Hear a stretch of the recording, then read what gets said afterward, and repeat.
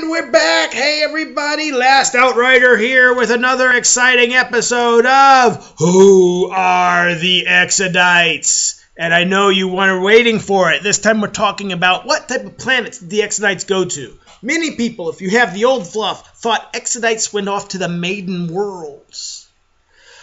They did not. That is a major rule change. I know it's shocking, but it's true. So, where did they go? The Exodite worlds are untamed and often dangerous planets. Their landscapes, without the engineered sterility of the craft worlds or the ancient, now lost worlds of the Eldar Empire. Mighty rivers roar unchecked over their natural floodplains. Massive forests stretch over thousands of miles of virgin woodland. The few meager settlements coexist with wild beasts of all kinds. So these are not nice places, but let's go on. Most of the Exodite worlds are home to gigantic beasts, which the Exodites now name...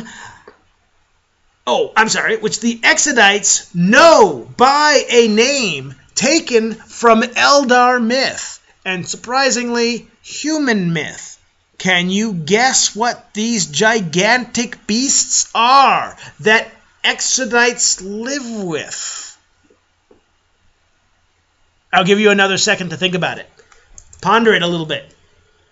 Because you should know, if you ever wanted an Exodite army, there is a very typical beast that the Exodites are known for riding. No? Okay. They are known by a name taken. Last chance? Nothing?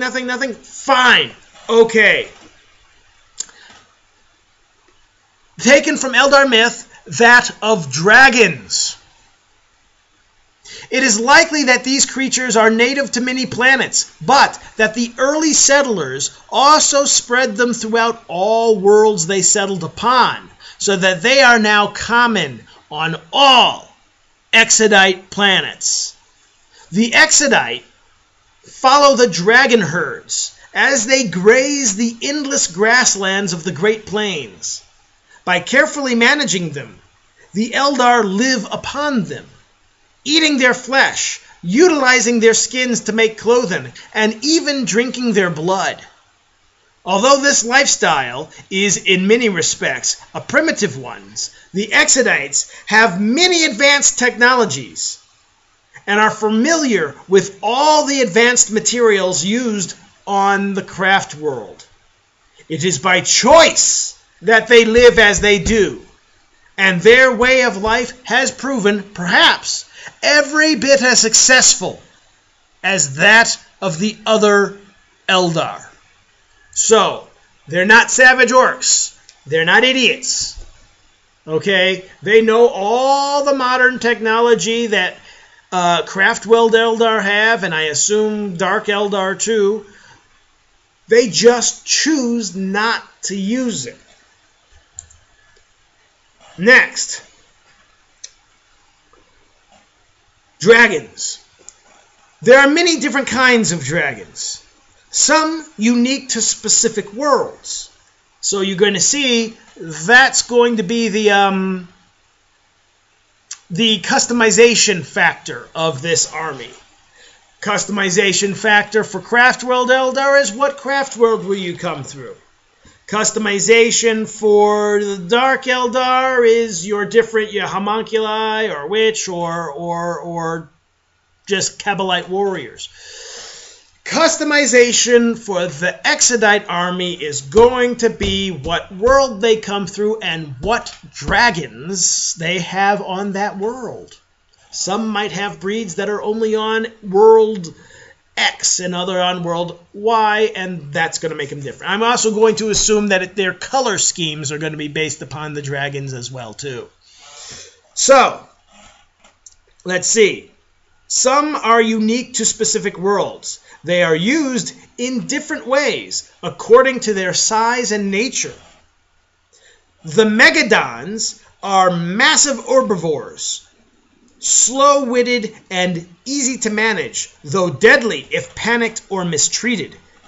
These creatures provide most of the material resources of the Exodites, and small ones are used to transport cargoes and people across the Great Plains. A large Megadon can carry a massive structure upon its back, and they bear the most enormous weights without concern. Smaller, carnivorous dragons ridden by Exodite warriors are used to herd and control the Megadons. Warriors are virtually born in the tall dragon saddles and wield their long lances with consummate ease. A stab with a lance will turn or stop a Megadon without harming it. But the same blow would knock even the most hardy Eldar on his ass with but a scratch. Ooh. I'm going to assume that these are the same lances that are used by these striking spears. So, lots to think about there.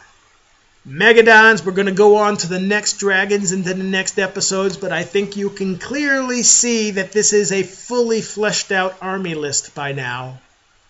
Exodites are simply a matter of time. Until then, bye.